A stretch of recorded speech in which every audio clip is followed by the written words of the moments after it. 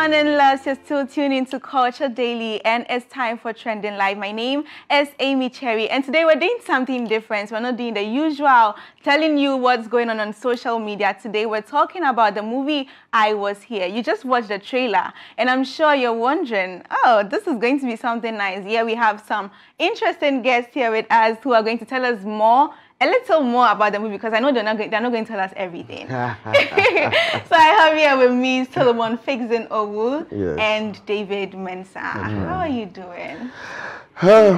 I'm good. Okay. I'm good, Aimee Cherry. The vibe killer. That's right. Oh, please, how are you doing? Yeah, I'm very well, very well. Thank you so much. Okay, I'm going to start with you. Okay. Before that, tell us a little about the movie, just a little. Okay, so this movie I Was Here, it's about a lady called Ashley Gardner. And Ashley Gardner is a very celebrated public figure. So at the height of fame, she was diagnosed with breast cancer.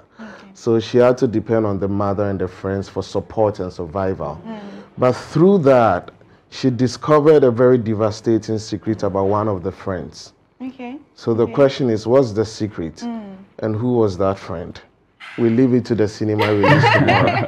Yes, we leave it to the cinema. But then, breast cancer, is it coming out this time because we are in the Breast Cancer Awareness Month and it's trying to bring out something to educate the people? Okay, so the brains behind this particular movie actually have an experience with breast cancer. Okay. I mean, the director lost the father to breast cancer. Ask if there was a personal story. Yes, the director lost, and also the producer and the executive producer also lost a family member. Even during the shoot, he lost a family member when they were shooting this film through breast cancer. So yes, I mean, there are personal stories that relate to the people who are actually doing this project. So, I mean, it's personal to them, and it's also strategic. Because we know that if this movie is out at this particular time, when we are talking about breast cancer, we are able to actually push the conversation. So yeah, it's also strategic. Okay, tell us a little about your role, because I could see that you were telling her that you were supposed to do this till death do us part. So it means there was a lead role or something like that. Tell us a little about it. Okay, so I play Richard.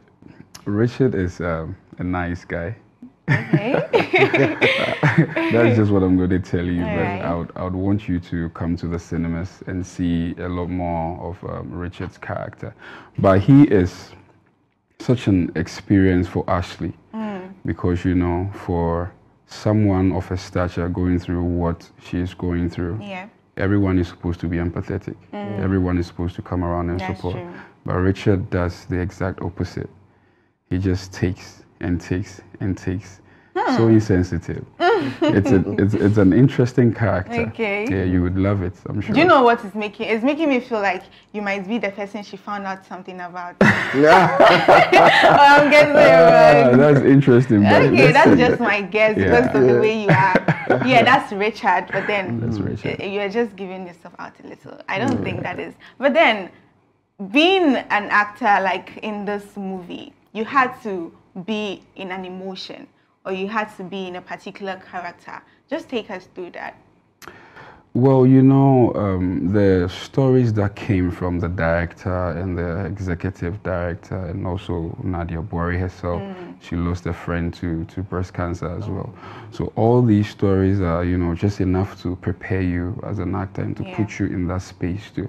So I depended a lot on these stories that were shared, and I also went into the script and I felt that there's a beautiful story that we must tell, and I was all up for it. Okay. Okay. What of you?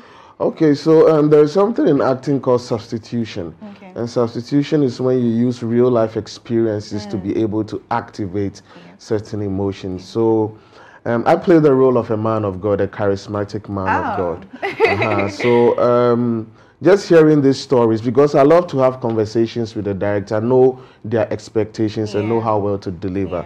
So when they speak to me about most of these personal experiences, you know, it's able to activate certain things that you don't even expect to come out. Okay. It just happens. It's based on instincts.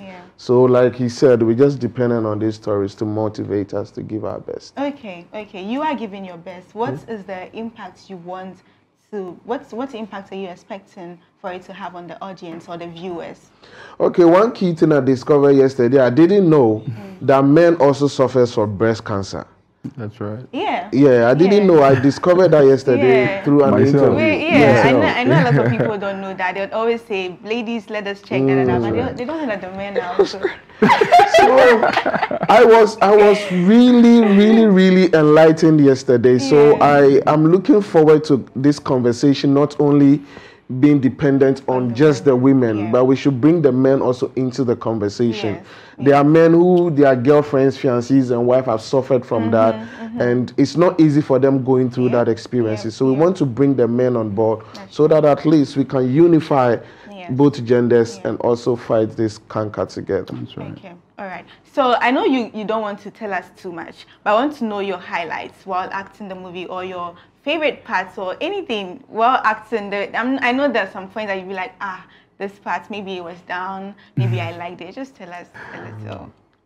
Okay, that will be my Richard's final meeting with Ashley. Okay. In the story, that was the highlight for me, because that shows how insensitive the guy is.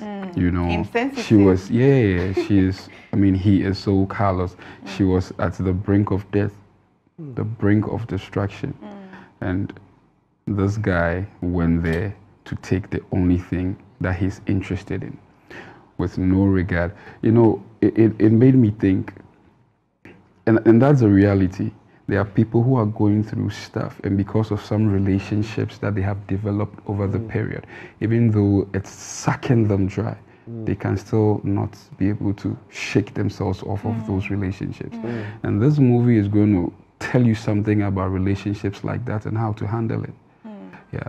So I think that was a beautiful scene. I loved it, and it spoke to me a lot. Okay. Yeah. Okay, you're really piquing my interest. Both of you, please.